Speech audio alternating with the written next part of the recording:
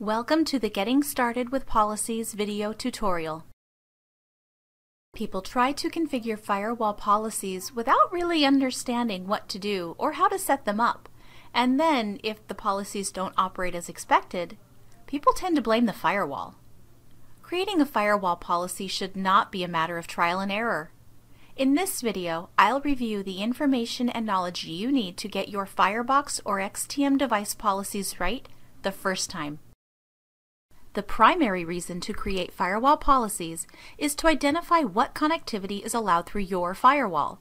The network you have invested in is vital to your business, and ultimately, you want to control what kind of traffic goes across your network, where it comes from, and who's using it.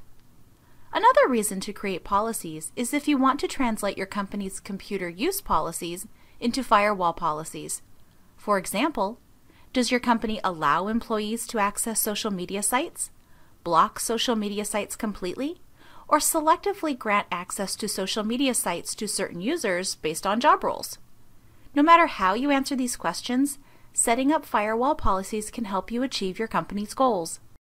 In order to understand how to create policies, you should first understand the three security zones of your device, which are the external, trusted, and optional interfaces.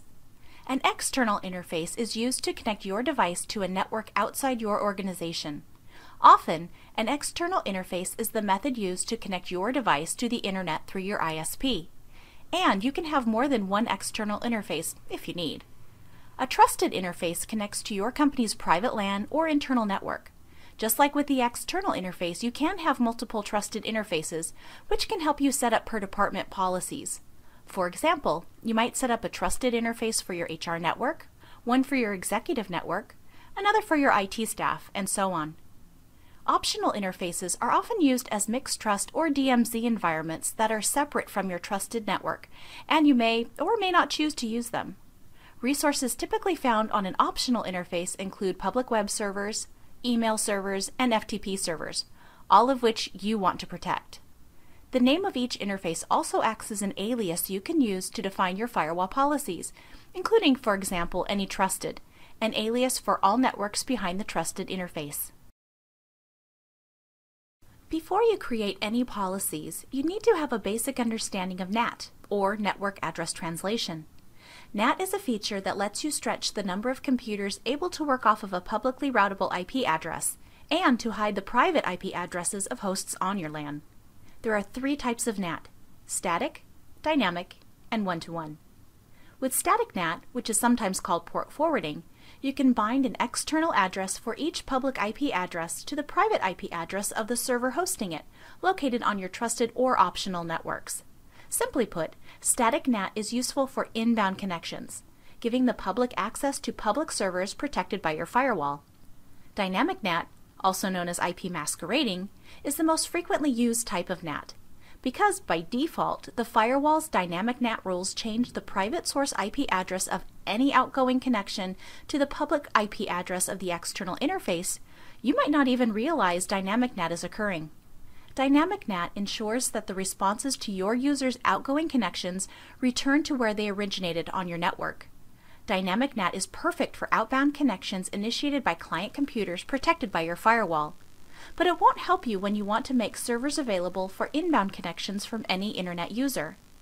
The combination of dynamic NAT and static NAT is powerful and allows you to translate both inbound and outbound connections. If you want to avoid creating a separate rule for inbound and outbound connections, you can use a third type of NAT, one-to-one NAT, to create a mapping between public and private IP addresses. One-to-one NAT translates outbound connections from private IP addresses to public IP addresses, and inbound connections from public IP addresses to private IP addresses. One-to-one NAT is not frequently used because it creates an exclusive link between a single public IP address and a private IP address, which may not be very useful unless you have several public IP addresses to spare. I'll show you how to create a new policy in a moment, but before I do, let's review a checklist of the things you need to know in order to make sure your policies work as expected. The first thing you need to know is what you want the rule to do. Is it going to allow or deny certain packets in your network? When you configure your device, the default stance is to deny connections that have not been explicitly allowed. You might want to add an explicit deny if, for example, you want to deny connections some of the time or for some of the people, but not all of the time for all of the people. Then you can add a policy for those connections and set the disposition to deny. Next, you need to know which protocol and port you want to control. When I do the demo for you, you'll notice that WatchGuard has a lot of predefined policies that you can choose from for common services. But if you don't see what you're looking for, you can create a custom policy. The next thing you need to know is the source. Where's the connection coming from? This could be an alias, a user, a group of users, an IP address, a subnet, or a host range. The destination is the other end of the connection you're trying to control. When you configure a policy to control traffic between a source and a destination, it's important to understand that the policy handles both the request and the response. For example, a policy that allows a connection from a client on your network to an external web server also allows the response to that connection. You don't need to create a separate policy for that return response. If you're using static NAT or the Firewall server load balancing capabilities, you'll be able to configure that with the destination. Your device uses two categories of policies to filter network traffic: packet filters and proxies. A packet filter examines each packet's IP and TCP UDP header. If the packet header information is legitimate, then the device allows the packet. Otherwise, the device drops the packet. A proxy examines both the header information and the content of each packet to make sure that the connections are secure. This is also called deep packet inspection. If the packet header information is legitimate and the content of the packet is not considered to be a threat, then the device allows the packet. Otherwise, it drops the packet. Proxy policies are available as an option for TCP, SMTP, POP3, HTTP, HTTPS, and FTP connections. You can use policies to enforce a schedule. For example, you can configure a particular policy to be operational only during business hours or only after business hours. If you have multiple wide area network connections or multiple connections to the internet, you can use policy-based routing. For example, browsing goes to ISP1, VPN traffic goes to ISP2, and so on. While policies use dynamic and one-to-one NAT rules by default, you can disable the default rules per policy or choose to apply dynamic NAT to all traffic in the policy and even specify a source IP address. You can define source IP addresses per policy to use when dynamic NAT is configured in the policy. Each policy contains configuration options to enable traffic management and quality of service. These are considered more advanced policy options that won't be discussed in this video. Now that you know the components of a policy, let's take a look at the WatchGuard policy, which is added to your configuration by default when you set up your device. The WatchGuard policy controls management connections to your device. By default, the WatchGuard policy is set to allow traffic from any trusted or optional network to the device itself. If you use multi-WAN, your policy-based routing configuration settings would show here.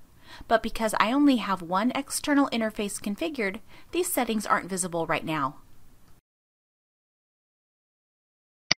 You can see here that it is a TCP-based policy that controls these three specific ports.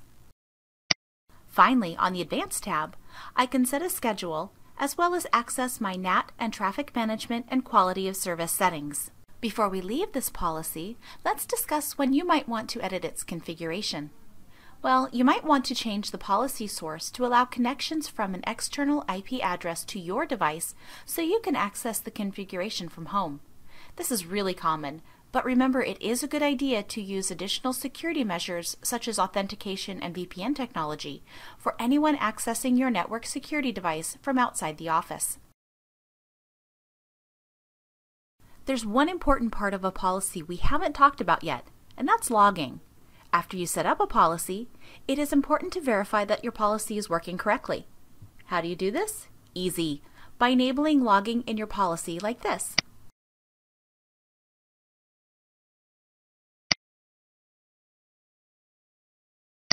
Open your logging and notification settings from the Policy Properties tab.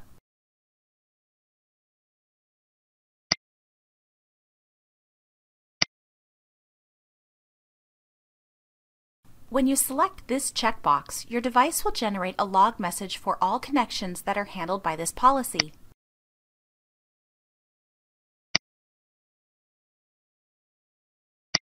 You can monitor these log messages in Traffic Monitor. Finally, it is important to understand the precedence of the policies you create. By default, the device auto-orders policies from most specific to least specific, and WatchGuard recommends that you keep this default setting if at all possible. However, if you need to, you can manually order your policies in Policy Manager by using these arrows. To better understand policy precedence before changing the order of any policies, it is highly recommended that you carefully review the product documentation. With all of this information in mind, you are now ready to start creating your own firewall policies. For more information about creating policies, visit the WatchGuard website.